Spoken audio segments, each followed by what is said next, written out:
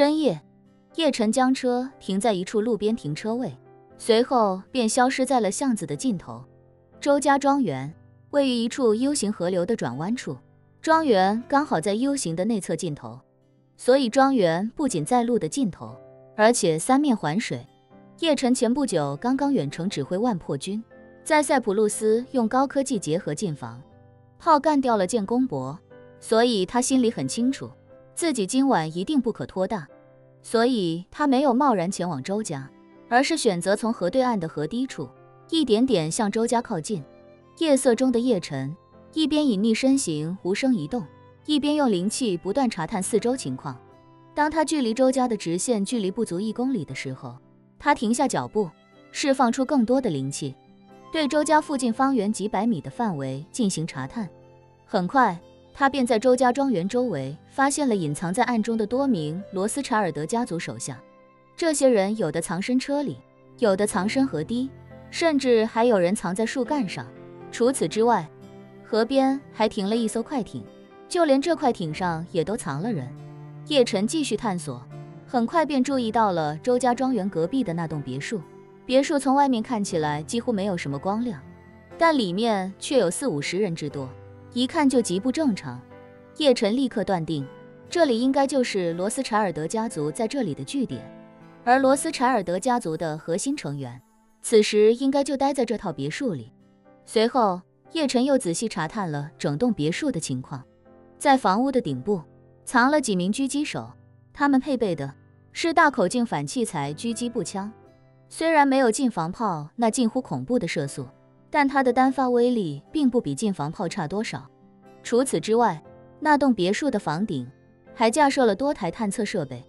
不只是监控周家庄园，甚至还监控整栋别墅。叶辰心里很清楚，这种专业的探测设备是自己绝对绕不过去的，一旦被他发现，自己就会立刻暴露。所以，如何才能不动声色地潜入那套别墅，就成了叶辰现在最犯愁的事。就在叶辰一时间不知如何是好的时候，他脑海中忽然闪过一个4两拨千斤的办法。此时此刻，在周家庄园隔壁的那套别墅里，史蒂夫·罗斯柴尔德正在窗帘拉紧的房间里，通过显示器监控着整个现场的一举一动。画面中，周围的环境全部成了黑色与白色，黑色的轮廓多是建筑、道路以及树木，而白色的影子有大有小，多数是人形，少数是鸟类或者其他小动物的形状。这些人形的白色身影，便是罗斯柴尔德家族潜伏在周家各处的手下。在这些白色的身影上，每个身影有一个绿色的圆点，这便是汉克引以为傲的敌我识别系统。它的原理是热成像仪用热成像找出覆盖范围内的所有人，而在这个过程中，每个人身上佩戴的敌我识别设备则实时将他们自己的位置上传云端服务器。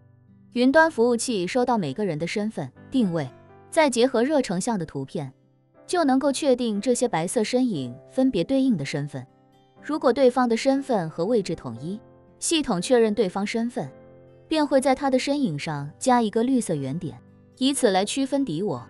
如果有人擅自进入到监控范围内，系统无法核实对方身份，就会立刻用红点对其进行标注，并发出警报通知所有人。史蒂夫盯着屏幕上的白色身影，有些失落地对儿子罗伊斯说道：“你爷爷让我们到这里盯着，可我总觉得这有些不太合适。”儿子罗伊斯好奇地问：“父亲，您为什么这么说？哪里不合适？”史蒂夫忧心忡忡地说道：“其他人都在水陆空的交通要道围堵，只有我们到这里守株待兔。万一那只兔子不到这里来，那我们岂不是白忙活了？”说到这，史蒂夫又道：“这可不是一般的任务，这次任务事关家族继承权，万一被别人抢了先机，一切就都全完了。”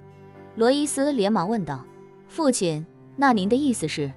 史蒂夫沉默片刻，嘱咐道：“罗伊斯，我觉得我们2个人要分工一下，我留在这里守着周家，你赶紧回去找找其他的路子，也顺便探一探其他人现在的进度，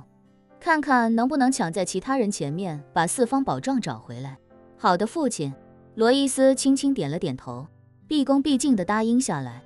说道：“那我现在就让直升机准备一下。史蒂夫点点阿头，道：我来安排吧，顺便交代一下那个汉克。说着，他拿起电话，将汉克叫了过来。片刻之后，汉克敲了敲门，恭敬地说道：大少爷，这里是汉克。史蒂夫淡淡说了一声：进来。汉克便推开房门走了进去，恭敬地问道：大少爷，你有什么吩咐？史蒂夫道：汉克，你通知一下直升机那边，20分钟后要准时起飞返回纽约。汉克不假思索地说道：没问题，大少爷。请问是您回去还是小少爷回？史蒂夫指着一旁的儿子罗伊斯，淡淡道：我有些事情需要罗伊斯立刻去办，容不得耽搁了。汉克点点头，拿起对讲机，开口道：机组人员请注意，少爷20分钟后起飞回纽约，请做好准备。直升机的主驾驶立刻回复：收到，20分钟后可以起飞。